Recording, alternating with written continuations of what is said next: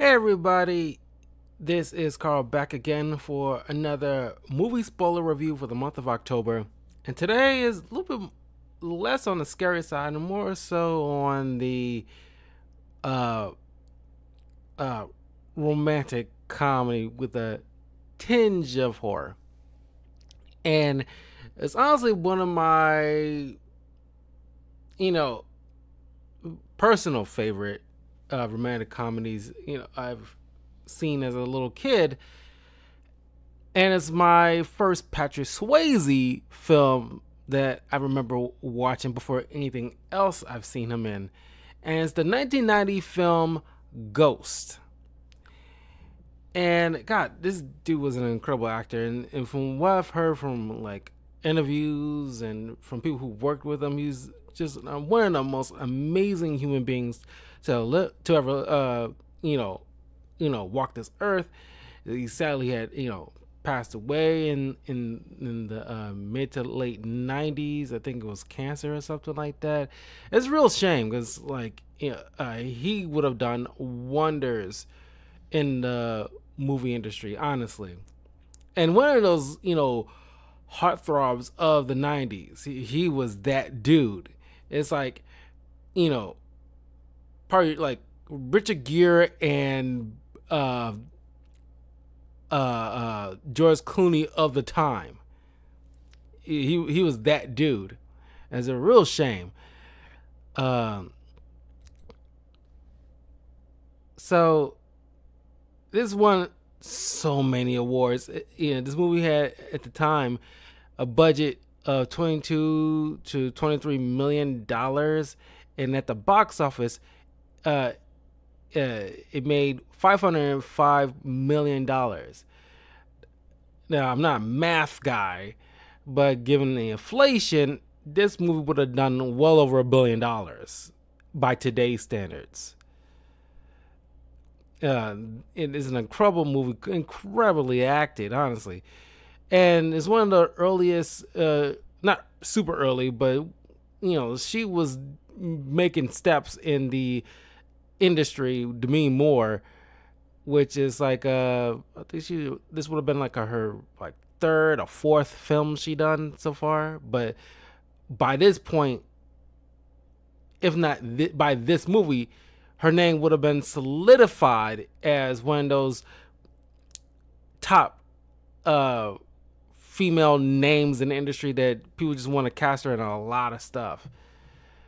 Uh, so yeah, it was directed by Jerry Zucker, uh, starring Patrick Swayze as Sam Wheat, Demi Moore as Molly Jensen, Whoopi Goldberg as Oda Mae Brown, uh, Tony Goldwyn as Carl Bruner, Rick Aviles as Willie Lopez, and we got Vincent Scattavelli as the Subway Ghost.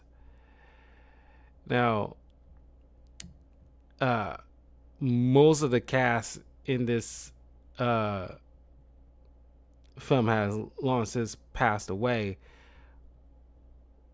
Oh, we even got Stephen Root was in this as one of the police sergeants. Like, oh my god, you'd be surprised when you go back on certain movies and you're surprised to see certain characters who either big names or you definitely seen them quite a few films. That's like, hey, that's that so and so. Wow, he was in this. It's kind of like when I saw what's the name from Parks and Rec in the Curse film that I reviewed last week, as a cop. But yeah, it's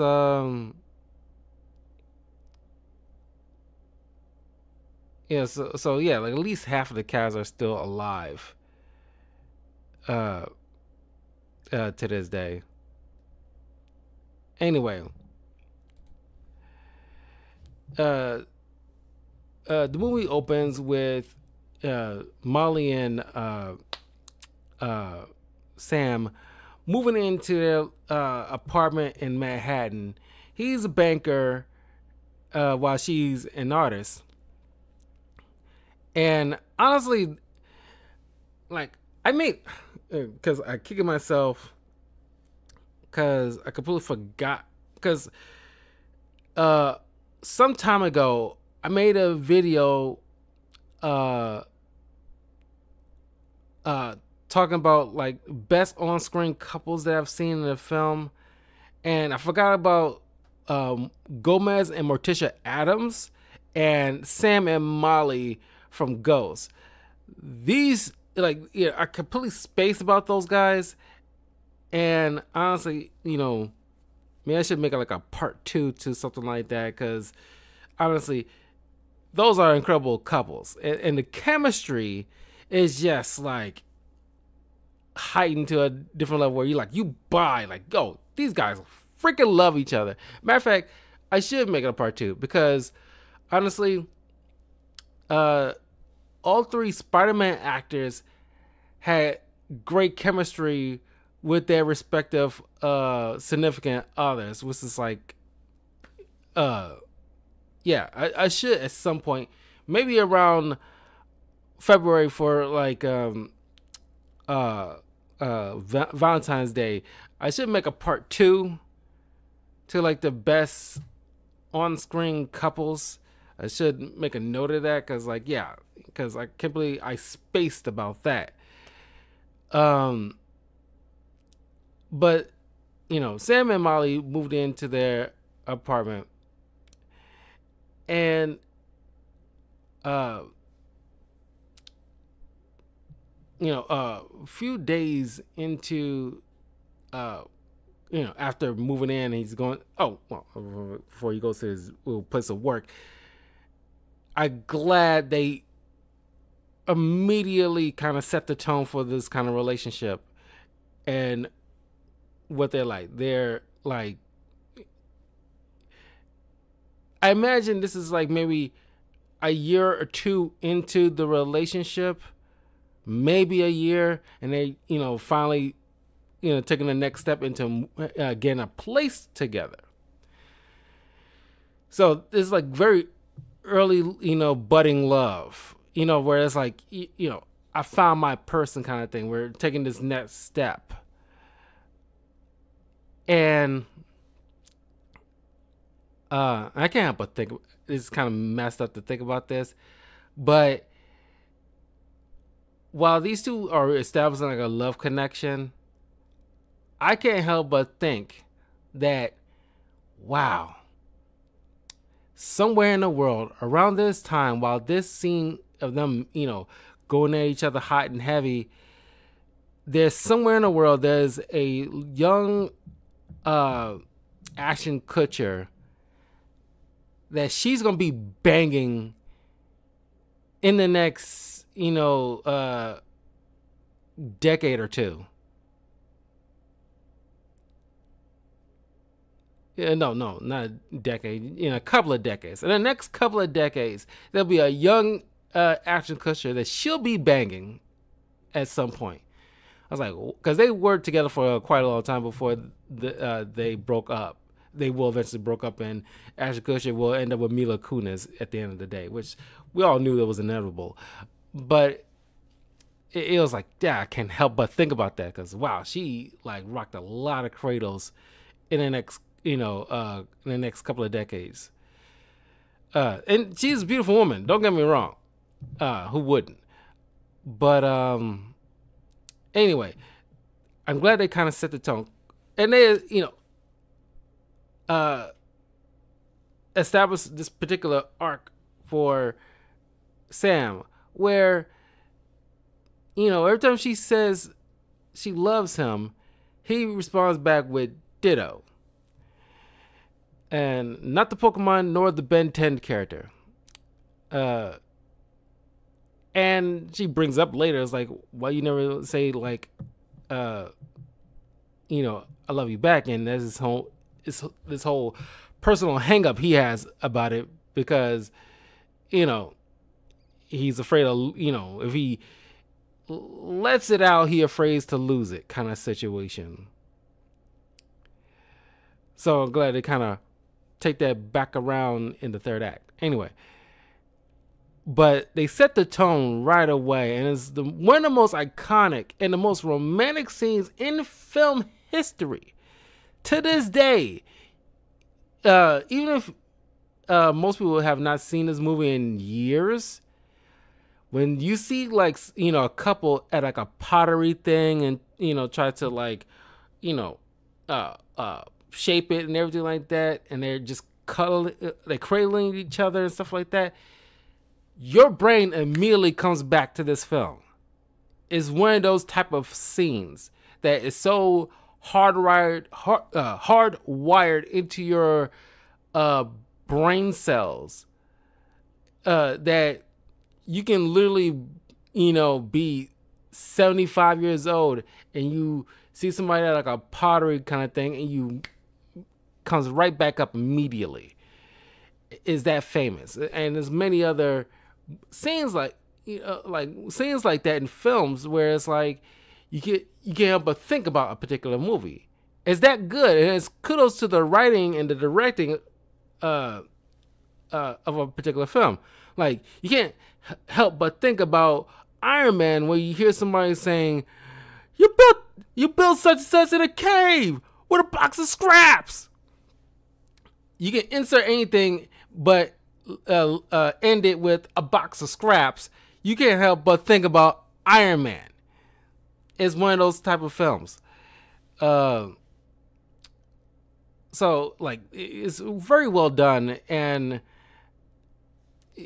the love between these two is just like it's beautiful. It's really beautiful. I'm not really much of a sappy dappy lovey-dovey type of person. I kind of cringe when people get all like mushy about this stuff, but when I recognize it and it's like a sensible love, not that Hallmark bullcrap, but like a sensible real love, it's like it's setting like a realistic tone of a real world scenarios, or sometimes depending on the time frame, like this is the early 90s, late 80s. Well, they were just getting into the 90s, so it's like that late 80s, early 90s love, where I feel like, before like the, I say like, because, relationships between men and women are just so out of freaking whack, and we just don't remember like our place in the world anymore, and everybody wants to be more like women or like men want to be more like women and women want to be like men, and it's like they forget like certain roles and stuff like that. It's all out of whack, and technology doesn't help either. Social media doesn't help either. But I think like up until maybe prior to 2010, like I think that's where like the twist happened. Prior to all of that, I think people understood, certain dynamics between men and women, and this is like a hallmark, no pun intended, of like a relationship goals, where like she's all about her femininity, doesn't negate the fact that she has a job that she really likes. She's in like art and everything like that, but she understands like she deferred to her man. She all about him. He's all about her. He like they help each other with the move, and it's just like they they tease each other. They like one doesn't overpower the other. That's the thing. Nobody's putting each other down. None of that. This is like just what it should be. I think like it's one of those kind of relationships is like, okay, this makes sense no matter really the time period. But this is like this is like should be the norm, and should be like the blueprint honestly. And then the music to this, and honestly, there's only one song out of this entire film that kind of like also like the pottery scene, the My Love song. Matter of fact, I don't think you even call it like My Love, but um,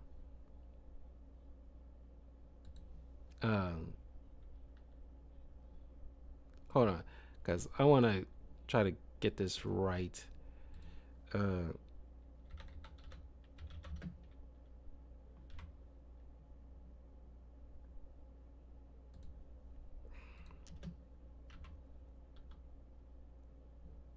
oh My Love, yeah, Righteous Brothers, Unchained Melody. Uh, yeah, this particular song is like, you hear it, you immediately think about this film. This film, I'm pretty sure this song probably came out uh, a little bit before this movie was released in theaters, or while they was probably working on it, and they incorporated it into the film.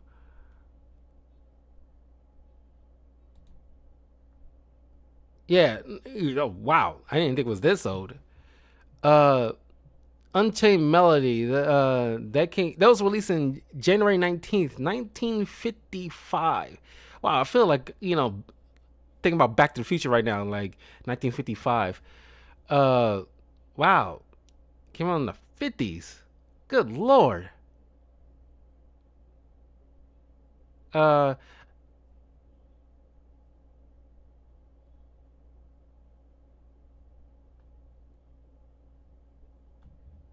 yeah, honestly, this song really set the tone for this particular movie, and it was like a great decision because I don't know, it's just something about it where it's like, yeah, that's the theme for this particular movie. That's the perfect thing. There was no other musical choice.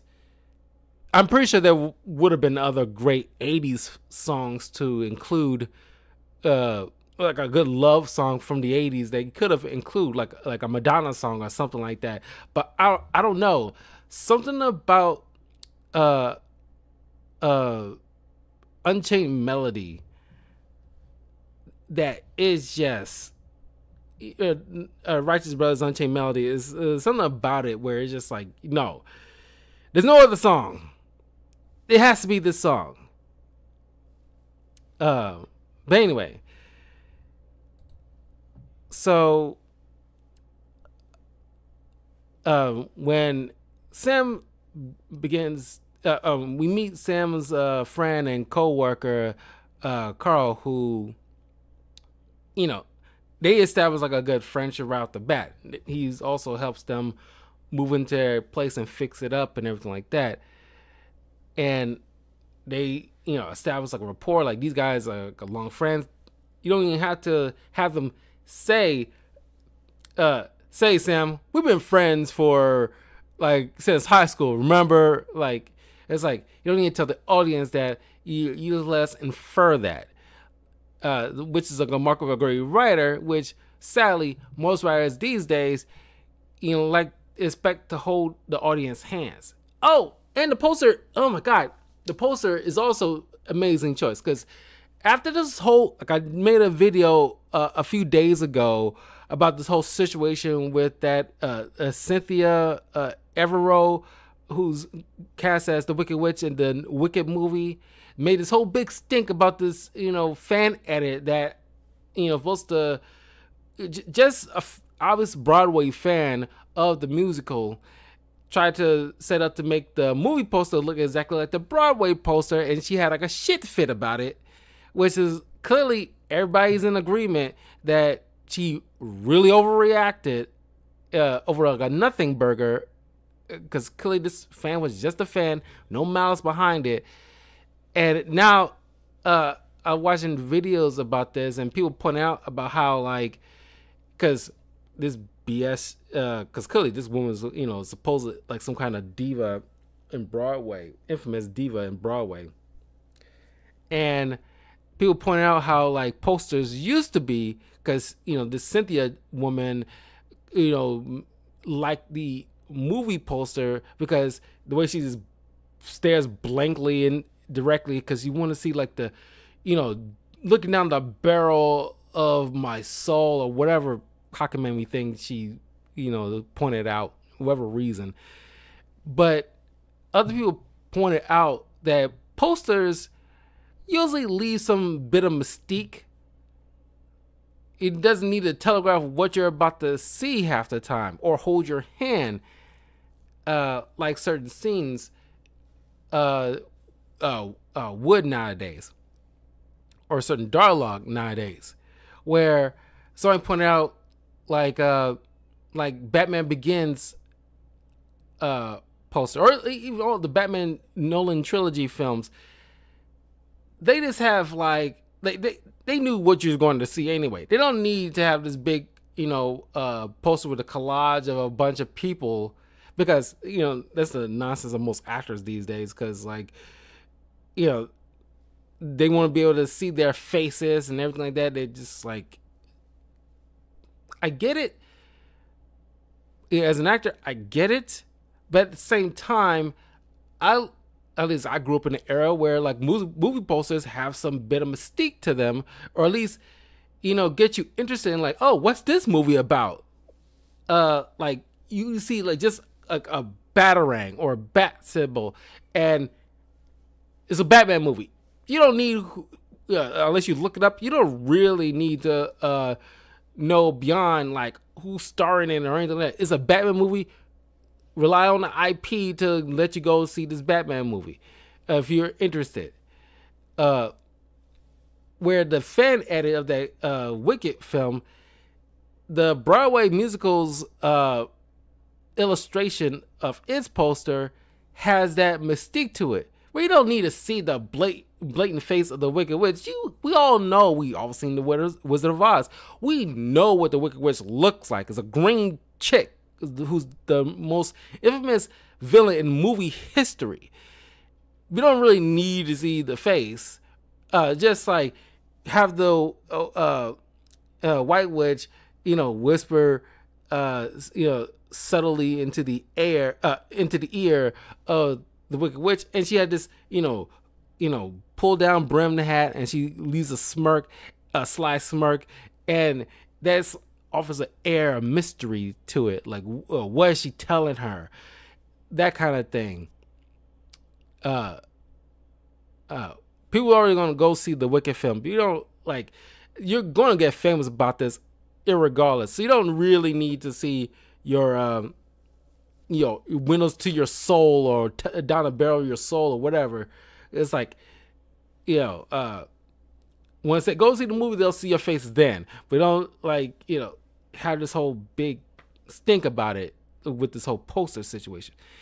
I see all that to say this: the poster to Ghost is also very famous, where it's just a very bright silhouetted, where you barely even see the face of Demi Moore and Patrick Swayze, where they're just embracing each other with the title above saying just believe. And that was enough. I think that was on like VHS box sets and later on DVDs. And it still had that infamous kind of poster look. So yeah, like another iconic look to this film. There's a lot of iconic stuff with this film that really kind of permeated the zeitgeist forever. But anyway, I like the whole friendship dynamic between Sam and Carl, where they in the elevator on their way to work, and they're just messing around with a group of people in this elevator about like a rash and infection, and this blatantly just having this conversation. They whisper in it, but clearly everybody's hearing it, and just like making everybody uncomfortable. It's a very funny scene. Uh, uh, so they established like the relationships these characters have with one another. Then one day at work, Sam noticed some discrepancies in certain accounts that he's trying to sift through because it doesn't make any sense. One second here.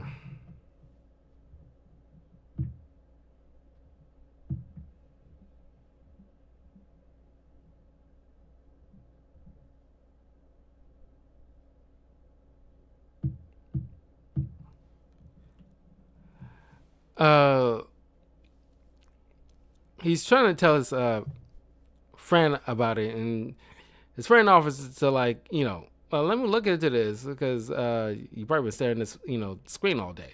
It's like, no, like it's cool. And he mentions that him and Molly had plans later on to go see this play. So we transition to them leaving the play, walking down the street, which don't know why you didn't freaking take a cab. You see, like down the street, some other couples are, regardless of it being Manhattan, regardless, it's New York still, fresh off the 80s, mind you, and you see people taking cabs and things of that nature, and you just casually just walking down the street in the middle of the night. I mean, it's still slightly better than the whole Bruce's parents walking down the middle of an alleyway just to cut corners and stuff like that, like idiots. But still, it's like, come on, grab a cab home. What's it gonna cost you? You clearly are successful people in your own rights. You can afford taking a quick cab ride home. So stupid. I don't care if it's like I don't care if it's literally 4 blocks away. Take a freaking cab. You don't know. Clearly, they just didn't have a care in the world. That's where a mugger comes to try to steal Molly's personal stuff. Sam tries to fight him off. A gunshot goes off, and you see Sam chase down this mugger. But as he's trying to turn back, he notices that Molly is cradling his dead body. A bright light shines, but Sam doesn't go to it. He sticks around. He's just in disbelievement as Molly's in the hospital being questioned by the police as they carted his corpse away. That's where Sam started to notice strange things. He's seeing ghosts. He's seeing another person on the gurney trying to be resuscitated, but he's passed away, and then a bright light shows and takes his spirit away. Clearly it's heaven. And now he's discombobulated because he's nobody see him, nobody hears him, he's passing through stuff. So he doesn't know what the heck is going on, and he doesn't know what the heck is to do. There's nobody there to inform him of what's up. So he's just hanging around with Molly, who's obviously distraught. Funerals are, he sees his own funeral and everything like that. It's like, well, you didn't establish any, you assume this is family, extended family and stuff like that, but there's no establishment of any parents on either side. But I guess don't even get all too much into that. It's not really about all that. um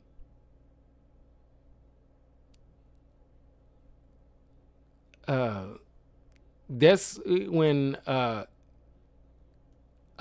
while Molly's trying to take a shower, the mugger starts showing up, and despite attempts, Sam can't interact with anything, not like he used to.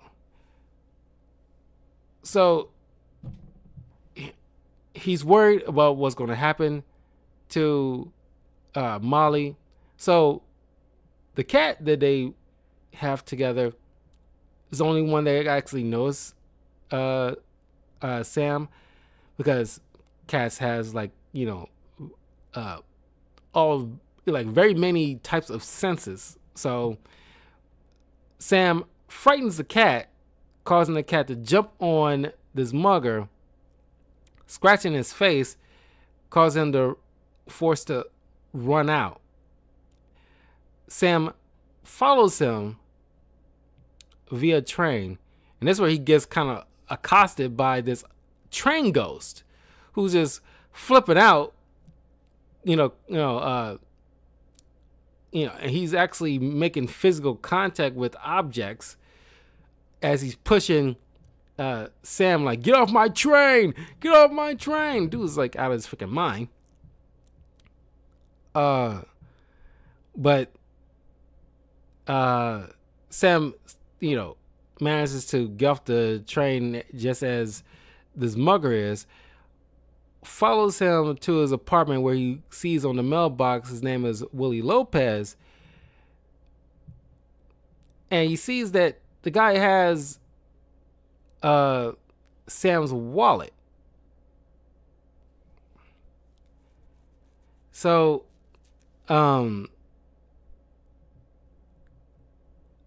now, like, Sam doesn't know what to do. He manages to, like, as he's walking along the neighborhood, he comes across this shop for like psychic readings, where he sees this supposedly charlatan Odamae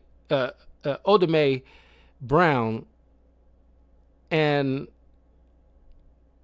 as he's witnessing this woman seemingly fleecing this older lady trying to commune with her late husband,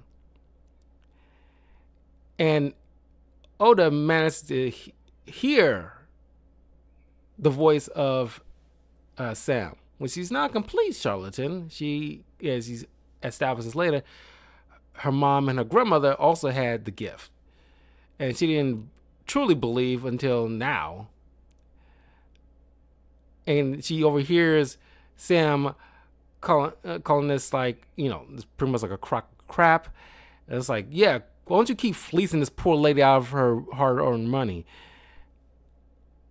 This freaks Oda out, and noticing that, oh my God, somebody can finally hear me, and he's beseeching to Oda to help him to prevent this Willie Lopez to from potentially coming back and hurting her. And he noticed that this is a targeted attack. For some reason, this guy was sent. This wasn't a random mugging. Somebody sent to go after him and Molly. So, and he clearly was looking for something. That's why he was in their house. After some much needed convincing, completely annoying her all the wee hours of the night, Odamae, through failed calls, goes all the way to Sam's apartment and convinces Molly to come down to hear her out by way of getting like Sam telling her all very personal stuff that no way anybody else would know about. So uh they had coffee together. uh she still in disbelievement. uh Desperate, Sam tells Oda to tell Molly that he loves her. Molly doesn't believe it because Sam doesn't tell her she loves him. Never told her he loves her, which is kind of weird. Uh, but Sam says, like, tell her ditto. She relays the message. This calls her to pause, knowing that Sam always says ditto in response to her saying, I love you. So after telling her about the Willie Lopez and everything like that, Molly goes to police, and of course, they obviously don't believe her, which is something like should have been the expected response, because I'm pretty sure nowadays, if you go to police and mention this local psychic, talking about all these kind of this, that, and the third, they would at least be inclined to, double check. Never know these days. But back then, especially like, prior to the 90s, not many people would have been so inclined to believe in the supernatural or superstitious stuff. But there's no record of any kind of Willie Lopez. I guess he never got processed or booked on anything. He managed probably just like a dime a dozen thug that just never got caught. So there's no record. But they pulled up the record of Otome, who has like a rap sheet of being like for fraud. So this, brings back the disbelief towards with Molly. She explains to Carl later about what has happened. He doesn't, to believe it. It tells her to, like, put it out of her mind, but he will look into it. Sam follows Carl, not wanting anything to happen to him. As soon as he goes to the door of Willie Lopez, Willie invites him in. Turns out they in cahoots, which puts him Sam in total shock that Carl orchestrated all this, because he was the one behind pretty much laundering money for drug dealers, which later on we find out it'll be in a total of $4 million in cash back then. I'm pretty sure right about now, let me look. I'm pretty sure it's probably double that by this day and age. But let me look this up.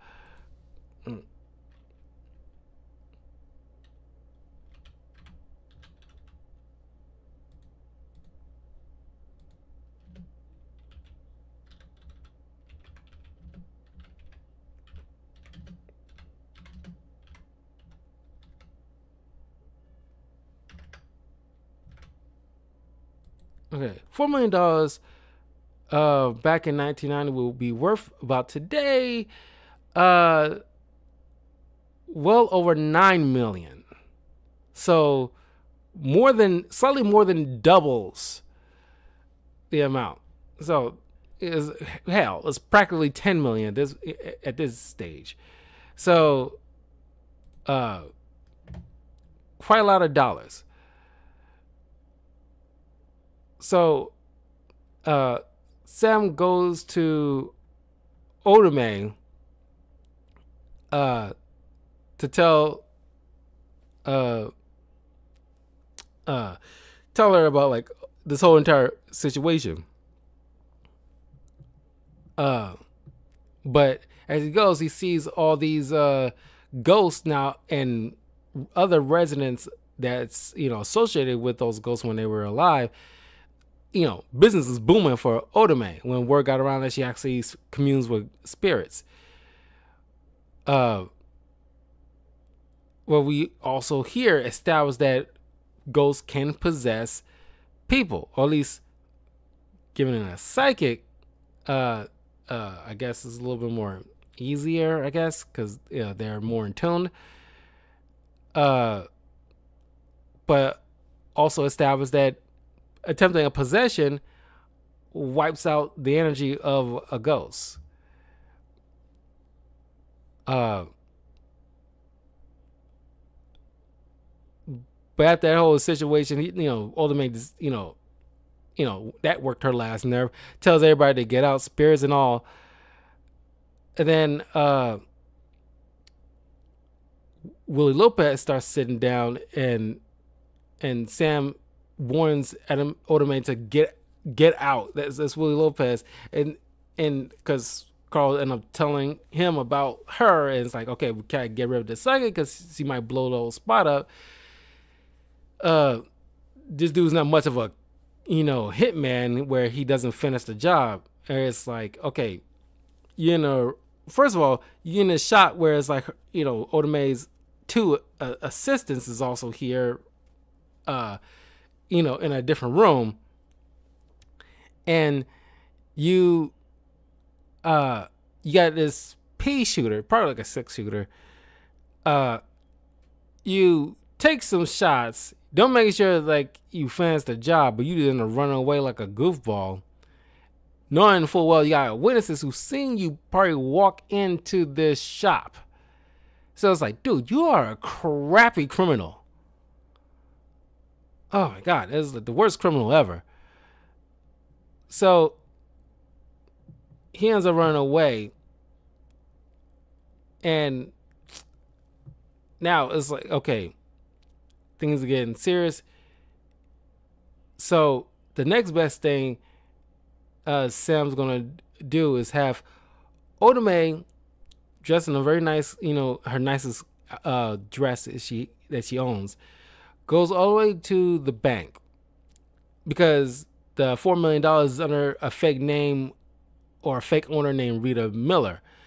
So under the guise as Rita Miller, Sam has filled in Otome information that he knows that can help her out.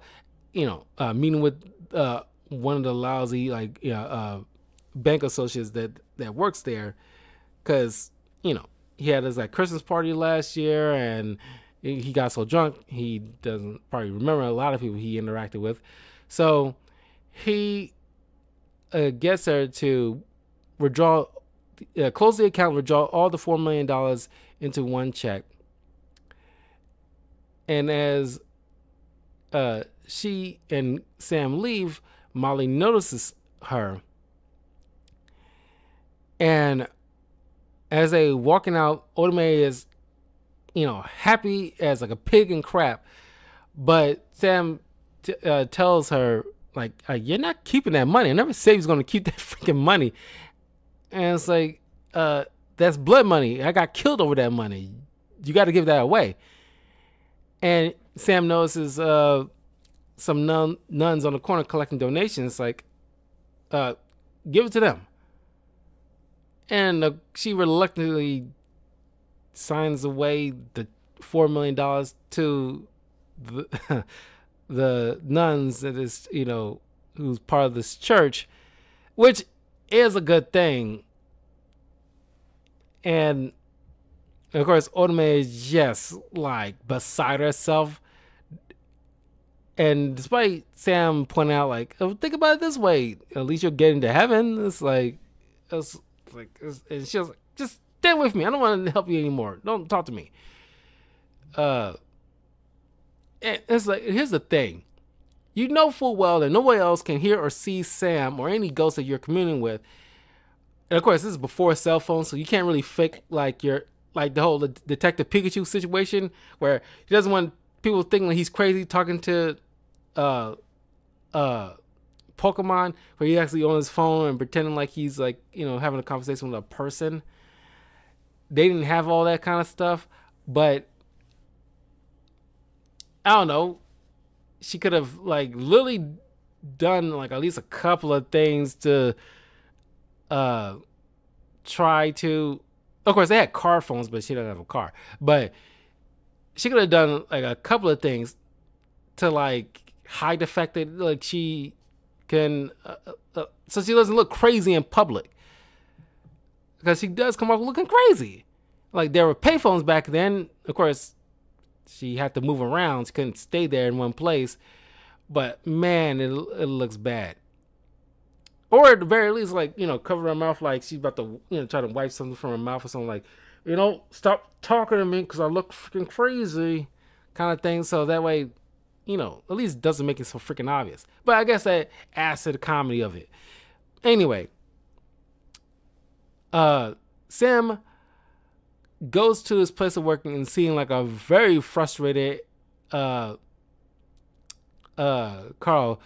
noticing that the money that he was laundering is completely gone, doesn't know where the heck it is, and now, you know, the drug dealers he was associating with, pretty sure is, you know, on his case now, as to be expected.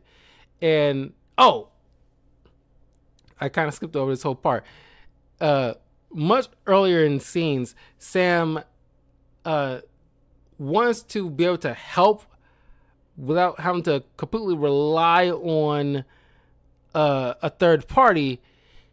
He goes back to the ghost, the train ghost, who he convinces through stubbornness, convince him to teach him how to interact with the physical plane.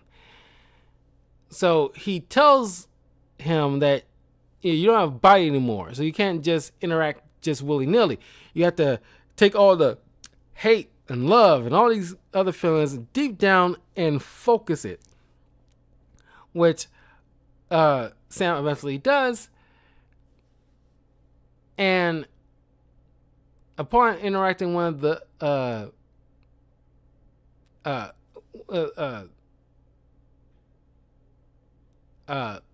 with one of those or I guess back in the day it would have been a lot, kind of like a vending machine full of cigarettes and stuff. The train ghost breaks it, and all these packs start spilling out, and he just kind of reminisces like, oh, it's been such a long time since I had a drag. And Sam asks like, dude, are you okay? And then clearly this guy had mental issues in life, because he mentions how like he got, you know, how he died. He mentions like he got pushed, and like he starts like, well, you think I'm lying? You think I made it up? You think I jumped like everybody else did? Because clearly he probably did jump, because as he completely forgets about Sam and their past few minutes of interaction, starts immediately jumping on the platform into an incoming train cart. And as a kid, my mind, you know, I'm pretty sure a lot of people got to this conclusion that the guy probably did jump, because he clearly has kind of mental instability, and he kind of demonstrated through this particular act that probably did the exact same thing in life that he just did now, and still in death. He couldn't bring himself to move on because he's probably just like cuckoo for Cocoa Puffs. Or maybe he has some kind of unfinished business. I'm not sure. So this is the last time we see him, because he's just like a wandering ghost at this point. Maybe eventually Ghostbusters will come by and in the next 8 years and just well, no, Ghostbusters would have been long out, because Ghostbusters was 84. Well, anyway, Ghostbusters probably would have, you know, got that guy and, you know, stuffed him somewhere. I don't know.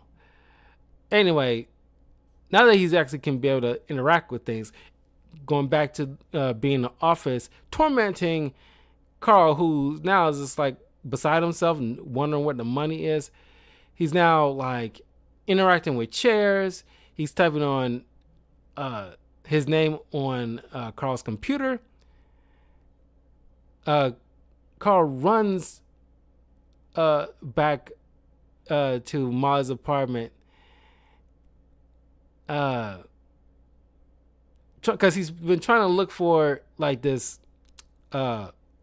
tiny address book where Sam keeps all these bank passwords, which he eventually brings up to find.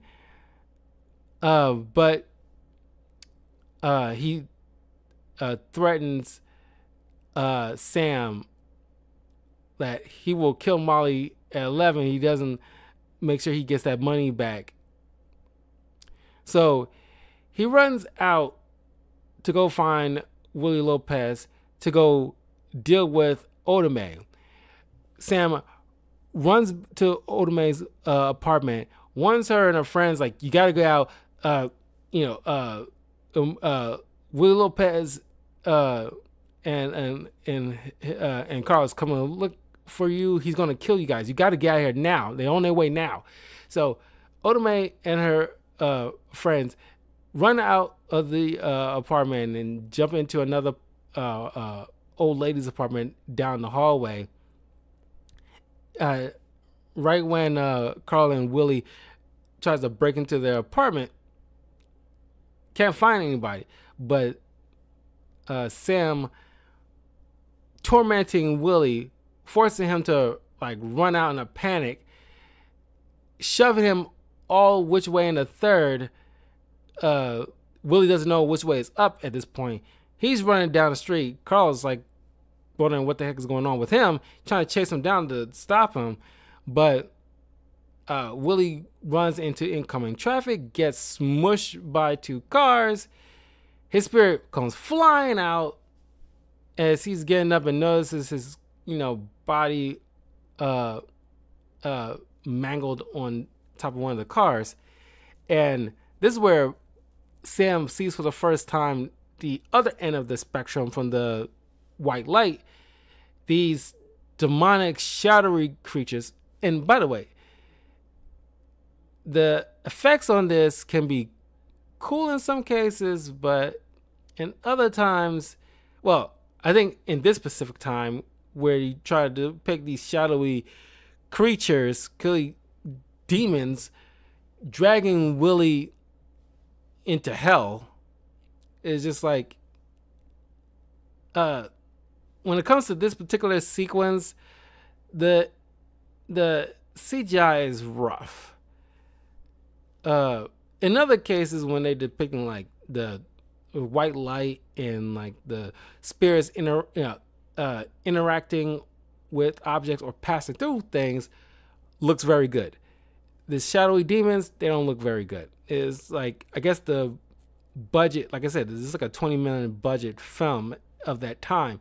So they had to, if something's going to lack, I guess they, didn't put too much stock into the whole shadowy demons, which is fine.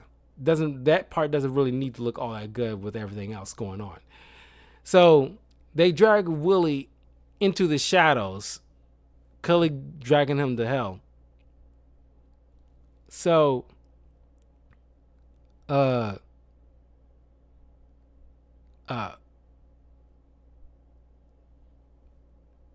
Sam gets Oda Mae to go to Molly's place to convince her, about what's going on with Carl. And he gets Oda Mae to push a penny underneath the doorway, so he can interact with it, proving Molly that he's still present. And the whole symbol of this whole penny thing is, what happens earlier in the film, where there's like a jar with one single penny in it, where it's like a very, very old penny that they found as they was moving in and remodeling. It's kind of like, it goes to show how you handle symbols and objects that you established early in the film and properly swing it back around. This film does that in spades very perfectly. So,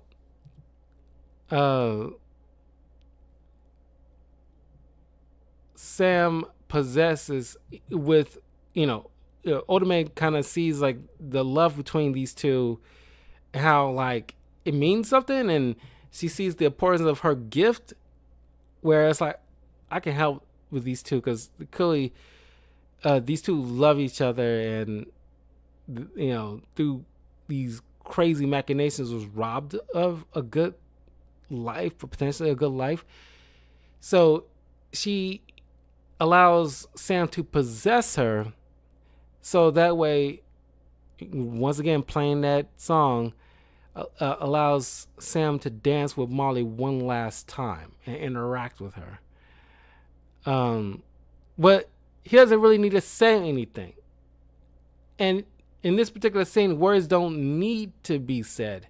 It's just allowing these actors, without dialogue, just be with each other. And it's like very moving. But then things turn sour as Carl attempts to break in. This shocks Otome awake, forcing Sam out. And established before, this wipes out a spirit's energy temporarily. So Otome and Molly attempts to run up the fire escape to the roof. Well, not the roof, but in like a different particular floor of the building that isn't finished remodeling. Tries to escape from Carl, who is trying to hold Molly hostage, but Sam got himself together, knocks the gun away, pushes him around, and not knowing where he's at, tries to swing like a I don't know, hook on a chain, or like a pulley or something, like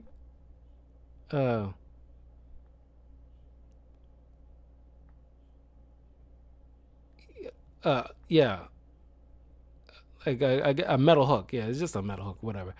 I know it has like a technical name to it, but whatever.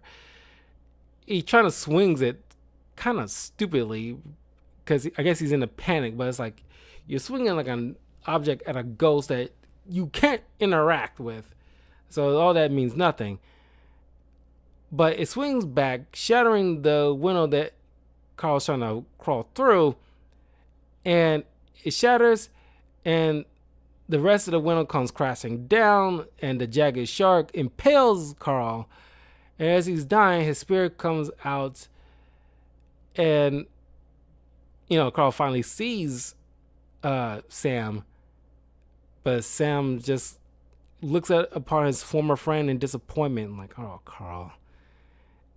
And here comes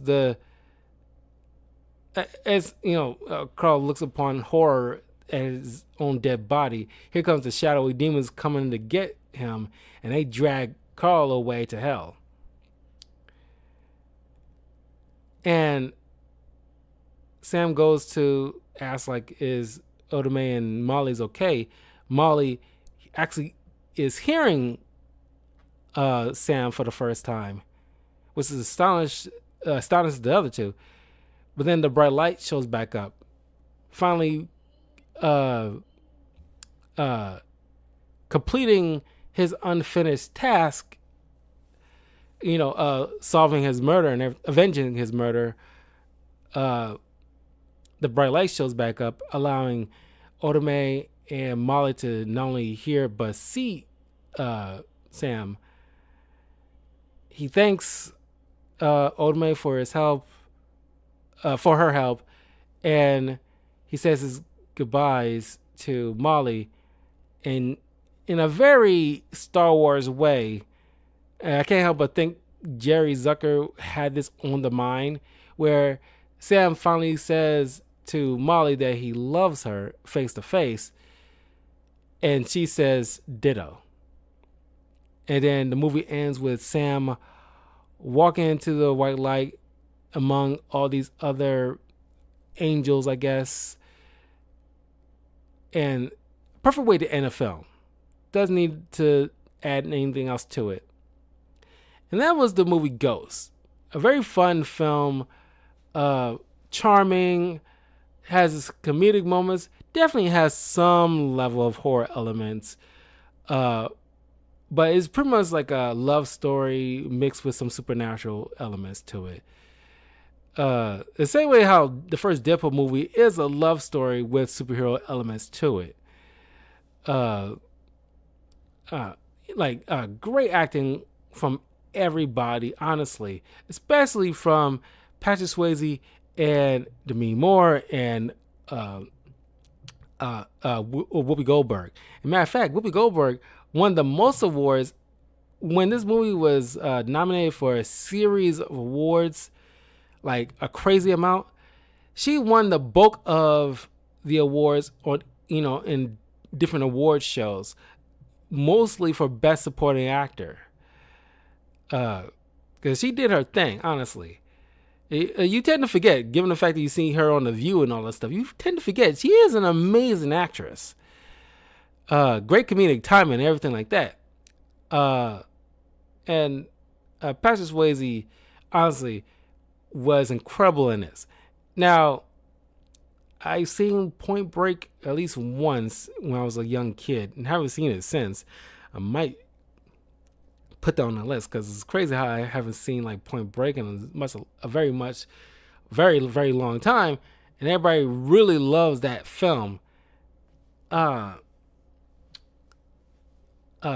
also there's Roadhouse. Those like the top three. These were like the top three Patrick Swayze movies of all time. But Demi Moore, obviously, she was an up-and-coming star, and this really solidified her stardom moving forward. But yeah, she was amazing in this. But like nobody really was lacking. But these three were like the tippy top cream of the crop in terms of performances in this film. At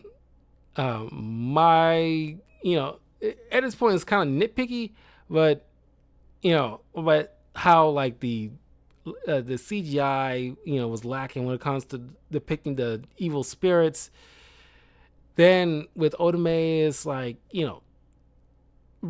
understanding the surroundings where she's just talking amongst herself and not like trying to do her best to try to hide the fact so nobody will come across like she's crazy, and the fact that Molly should expect it. She might look crazy as she goes to the cops telling her like, oh, the psychic told me about this Willie person's gonna like come after me and what have you, and try to use a different tactic or something.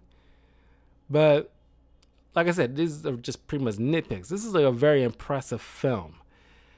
But if you've seen the movie Ghost, let me know in the comments below what you have thought about this film. What are your pros and cons of it. And the next film I'll be covering is in a few minutes is the Hugh Jackman film Van Helsing, which it dawned on me to put it on the list after October last year. Like getting to November, it dawned on me about the film. I was like, man, I want to talk about it the following year, which is now. So I made sure I put it on the list so I can talk about the Hugh Jackman film Van Helsing.